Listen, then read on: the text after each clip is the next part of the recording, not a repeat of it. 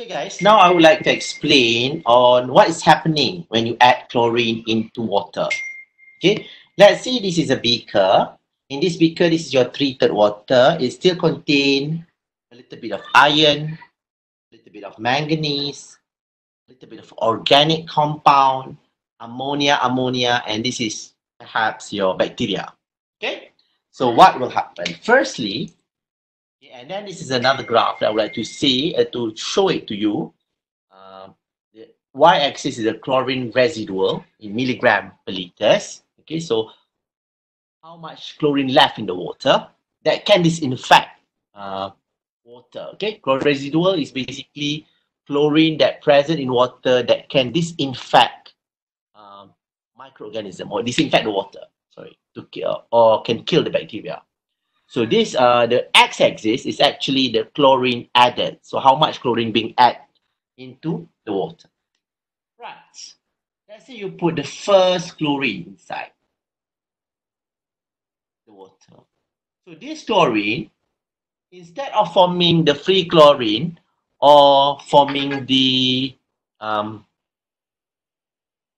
free chlorine or the combined chlorine, the first thing that we'll do if it finds out that iron is present, it will oxidize the iron and becoming minus chlorine, okay, or becoming chloride ion.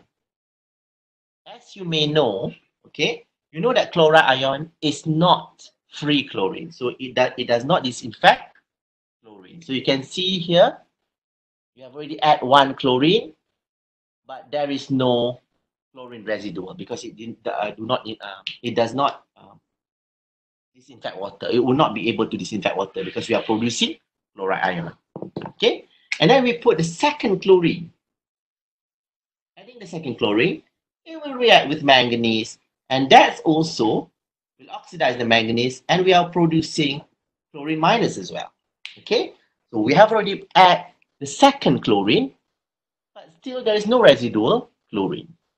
It's because we are producing Cl minus. It is not a disinfectant. And then we add the third chlorine.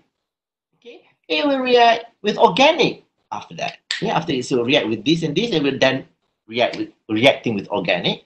So this also will be producing Cl minus, not a disinfectant. So again, yeah, after adding the third chlorine, still we have a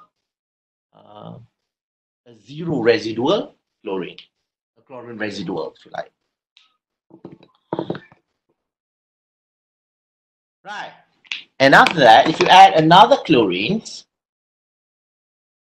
the fourth chlorine, if you like, it will be reacting with ammonia, and that one will be producing NaCl2. Okay, so is it a disinfectant? It is a disinfectant because we are producing combined chlorine. So number four, yeah, and after adding 4 chlorine, so you start to see a disinfectant chlorine. Okay, or I'm sorry, a combined chlorine which can disinfect the water. That's why the chlorine residual has some value inside here. And then we add another chlorine, and it will be reacting with another ammonia and producing the same thing as well. But this one is the second one. So it's producing this one. So we can see, okay, after 5, it will be increasing chlorine or residual chloride. Okay, residual chlorine, I'm sorry. Okay, and then if you add another chlorine, now it will be reacting with that and producing NaCN. I'm sorry. Okay, the first one should be NH2Cl. Okay, NH2Cl. So that's my mistake. But now if you add the chlorine, it will be reacting with this thing. So this one will be producing NHCl2. Okay, so no additional number of chlorine, so it gets static. And then we add another chlorine, and it will react with the second of monochloramine, producing the second of dichloramine. Okay, so we have now ×2. I'm sorry that the diagram is a bit messy, but nonetheless, I hope it explains. So you get a static chlorine, residual chlorine, because still you're producing two, and now it's from this monochloramine changing it to dichloramine, still two things, okay? And then if you keep adding chlorine, okay, it will react with that, and this one will be forming NCl3, okay? And that is not a residual chlorine. Oh, I'm sorry, this is not a disinfectant. So you can see a dropping in the raft, okay? And then we had another chlorine. It will be reacting with the second, oh sorry, fast. Okay, it will be reacting with the second dichloramine. So we'll be producing the second times two, okay?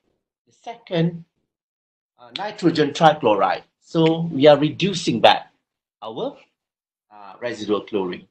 And now if we add the last chlorine, the subsequent chlorine, if you like, now it is not reacting with any of those.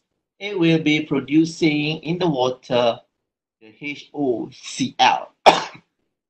And I'm sorry.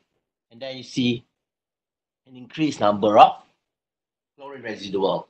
And then if you keep adding another chlorine, okay, it will be producing the second HOCl, okay? The second HOCl times 2, okay? So you can see it will increase eventually, okay? And this thing, okay, we call it as, does anyone would like to make a guess? Okay. This graph is called the breakpoint chlorination curve. Okay, we continue with the slide. So this is the breakpoint chlorination curve, and this point is called as the breakpoint. So whereby from this point onwards, you are producing free chlorine. Okay, whatever things that I have already explained just now using my whiteboard is being written here. You can always read it. Yeah, the breakpoint chlorination curve explanations.